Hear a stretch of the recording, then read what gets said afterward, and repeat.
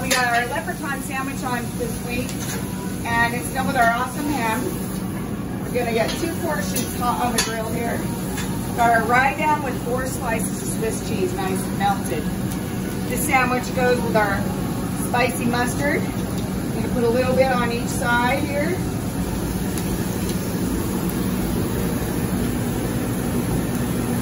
Nice portion of our sauerkraut. We'll get it hot. Alright. So, 2 portions of ham, nice and hot. Make sure your cheese is nice and melted. This is, after all, melt sandwich. Put your ham on there. Once you got some meat in that kraut, doesn't have to be overly cooked because we still want it to be nice and juicy and flavorful. So once you see some steam coming off, you know it's good and hot. Like I said, very similar to our Reuben.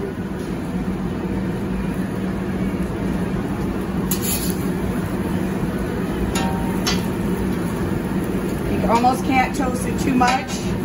Fine line between toasted and burned, right? That's what we call perfect. Yeah.